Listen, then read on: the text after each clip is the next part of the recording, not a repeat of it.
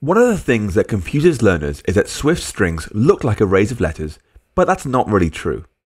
Sure, we can loop over them like this. We could say let name equals Taylor, and then for letter in name, print give me a string interpolation letter.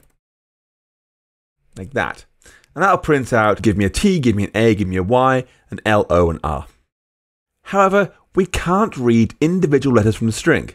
So this kind of code will not work. We can't say print name 3, the fourth character inside the name string. That's not possible. And you'll see it's warning us straight away it's unavailable. See the documentation for more information. Now the reason for this is that letters in a string aren't just a series of alphabetical characters. They can contain accents such as A acute, E acute, I acute, O acute, or U acute.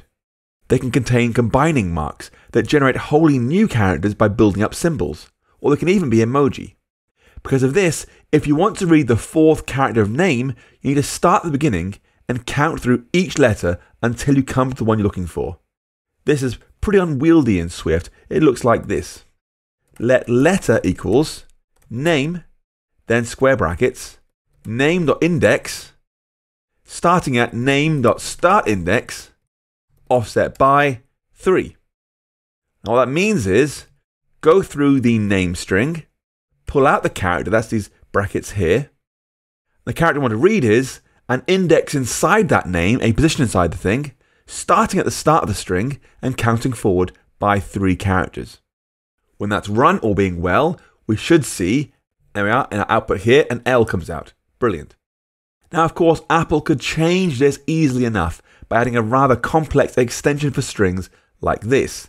They could say extension on string with a subscript method, a special kind of method that reads into values like arrays and strings and dictionaries, with some sort of integer offset, returning a string, and then return the string form of ourself at the index, starting at start index, offset by whatever the I value was. And that means do the same thing we have over here in line 9, just in the extension form so it applies to all strings. And with that in place, we can now read letters like we tried before. We could say let letter 2 equals name at index 3. When that code runs, we should see the same output, boom, and L. However, that creates a possibility that someone might write code that loops over a string, reading individual letters with the subscript, which they might not realize creates a loop inside a loop. Because they have the outer loop going through letters, plus the inner loop here counting through characters every time they want to read a single letter. And that has the potential to be really slow. Similarly, reading name.count isn't a quick operation. Swift literally needs to go over every letter, counting up however many there are, before returning that. As a result, it's always better to use SomeString.isEmpty rather than SomeString.count is equal to 0 if you're looking for an empty string.